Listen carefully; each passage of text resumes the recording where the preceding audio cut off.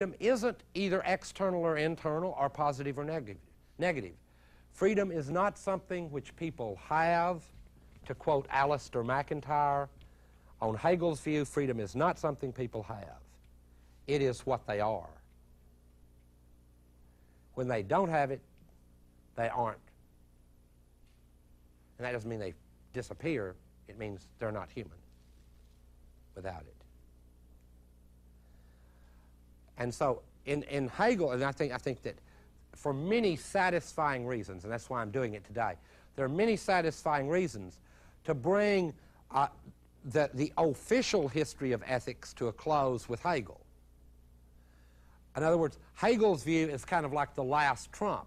It says, you give me the best moral views that grow out of your community, the limitations they face wherever you happen to be and whenever they are, and the struggle to overcome those things with those goals, that's freedom. And I think that will give us, I agree with McIntyre, that gives us the most satisfying view because the most historical. And it also reminds us that there's no eternal idea of freedom, but only the struggle for freedom, which is consistent with Martin Luther King's remarks, because while he made remarks about freedom, the struggle for his kinds of freedoms and other people's struggles as well, Rosa Parks, among others, were struggles for certain direct freedoms that were the overcoming of concrete limitations of a given time and place.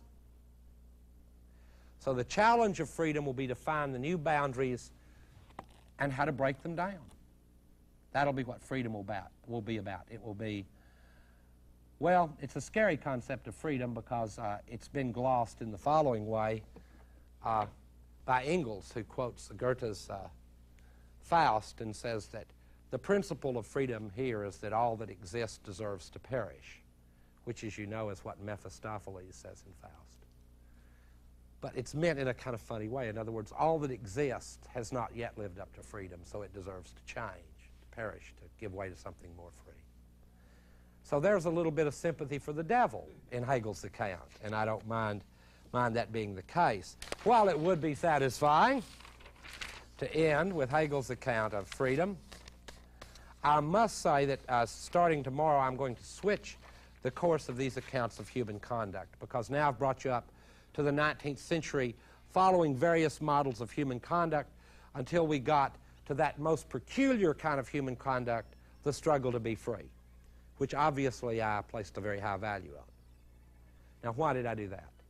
Because for me, it trumps the others. Whatever your project to build a character of a certain kind, to be virtuous in a certain way, or to act in a certain way, you can't do it if you're not free.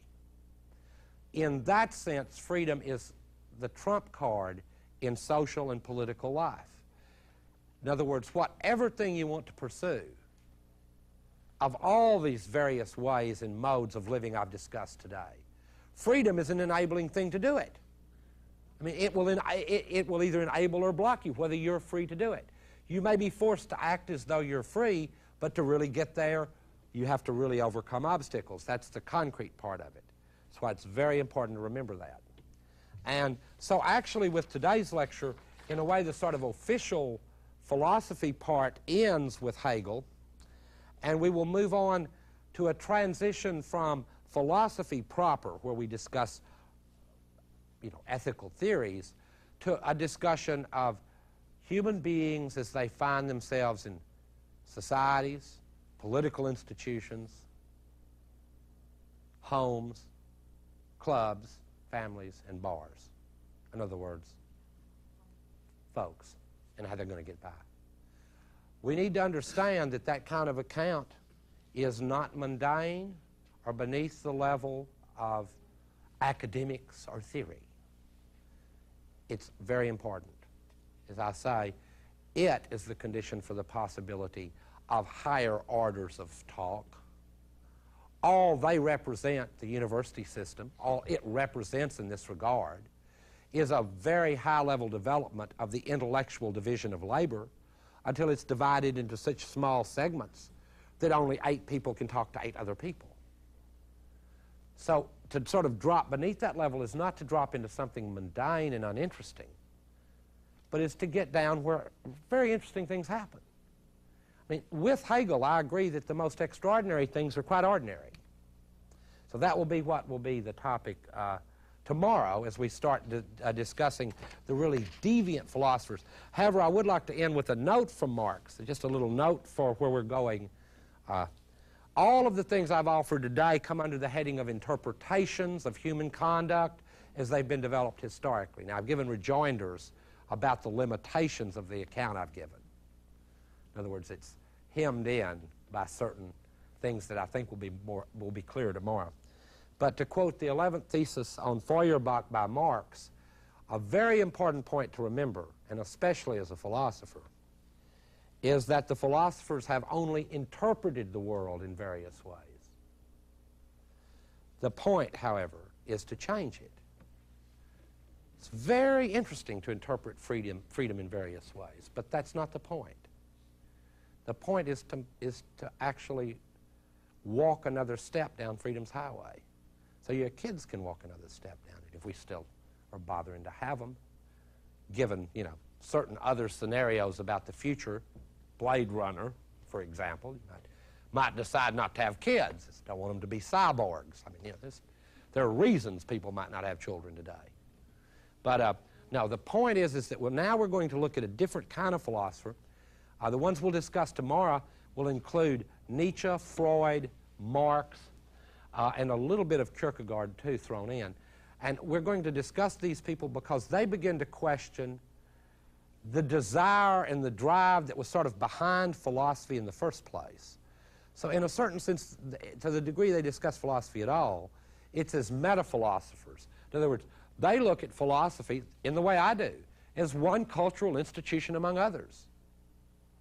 I mean, it's not a master science of what the world really means, because there isn't one. Neither is religion. There's no master discourse like that. And if anyone has one, you've got a lot better product to sell than anyone I know. Go meet Shirley MacLaine, make $5 billion in California.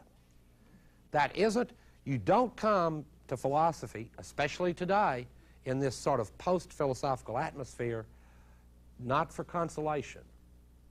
Not a good place to come for consolation. The older religions are for that. It's not a good place around some just loon like me to come in order to have the things you believe justified, unless you have real strange beliefs. And it's also a sort of a warning, is that it's dangerous to believe, especially from someone that will present the picture I will tomorrow, what I say. More important that you critically examine what you think. I mean, that's the point. At least I hope it will be the point.